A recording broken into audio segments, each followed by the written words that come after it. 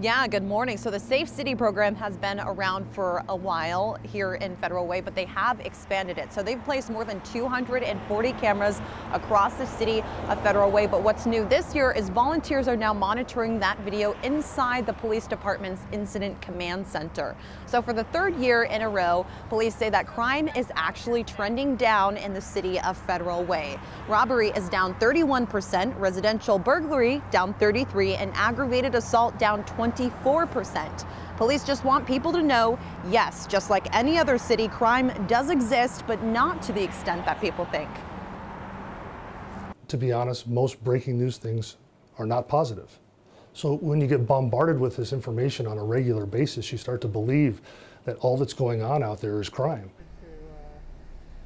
Police say they've seen great success as they aggressively tackle crime throughout the city. The Safe City program has allowed police to track down many assault suspects through video, and police say without it, they would have not been able to make those arrests. So police say they've also had success with their automated license plate reader system. They've been able to catch car thieves that way, track them down, and make those arrests as well.